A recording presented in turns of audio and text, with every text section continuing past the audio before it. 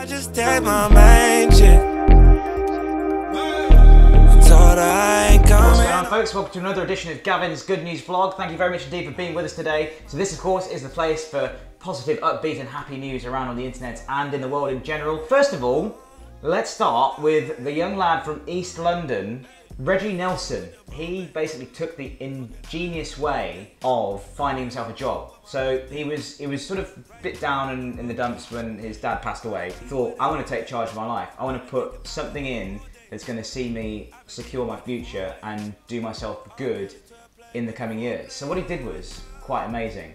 He went round to one of the richest areas, one of the most wealthy areas in London, and basically knocked on some doors, started knocking on doors, asking people how they got rich, asking people how they got to where they are.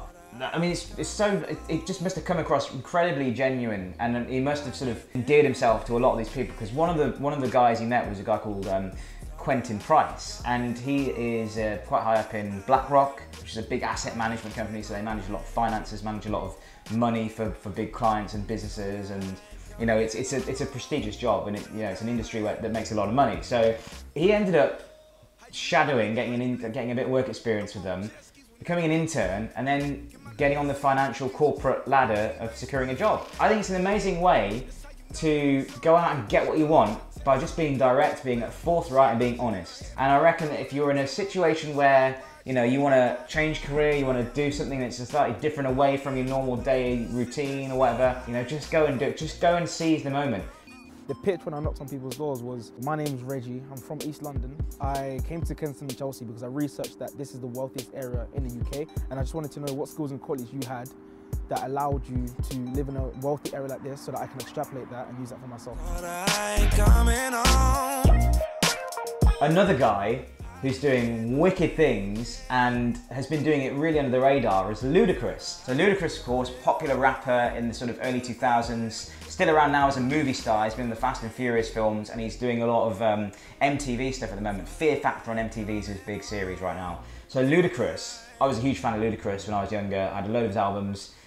His music's fantastic. He's still a big deal right now. His image has changed so much over the years. Like, he's gone from having cornrows to now being a bit more clean cut and stuff. But Hollywood royalty in a way. He's done the Fast and Furious films. Ludacris has been going around Whole Foods stores in the US, and I think in Canada as well, and buying people's groceries. Buying people's groceries. There's a woman called Thera Jaramillo, I think that's how you pronounce her name, but she has been on the receiving end of one of Ludacris's gestures.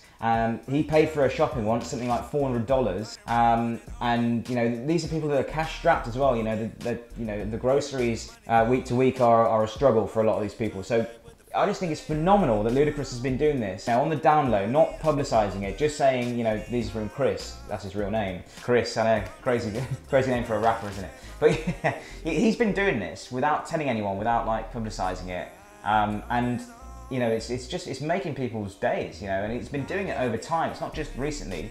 He's been doing it for months and months. So the New York Times did an investigation on Ludacris, and it shows that over the tweets they collated, he's been doing it for a long time. It's just a phenomenal act of generosity that Ludacris has been doing and paying for people's groceries over the years. Brilliant work, and it's nice that he's not seeking credit or publicity for it. Nigga, how you live?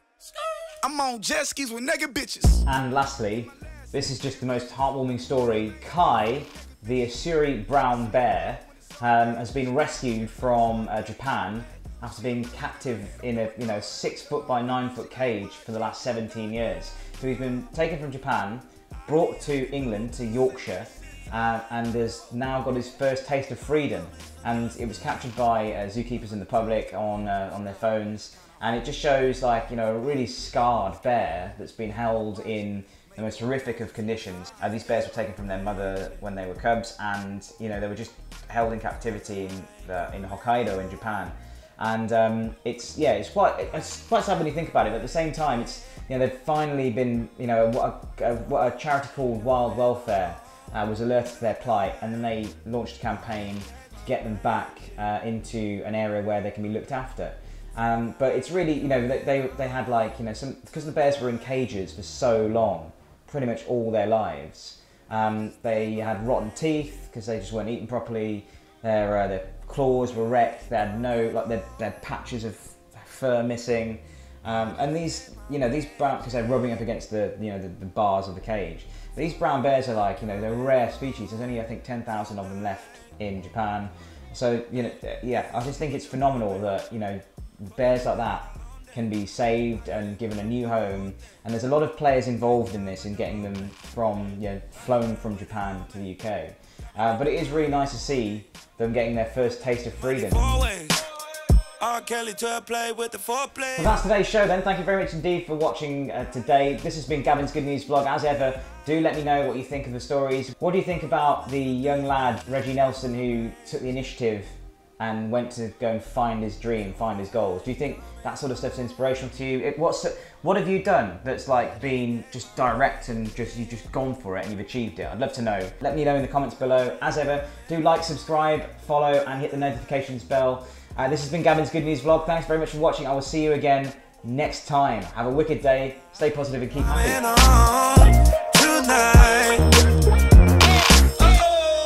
How you living, nigga? How you live? I'm on jet skis with nigga bitches. Get my last to these nigga bitches. Lean main squeeze for these nigga bitches, yeah. That's how you know when it's all bad. She called me, I text her, I couldn't call back, but she imagined in her head.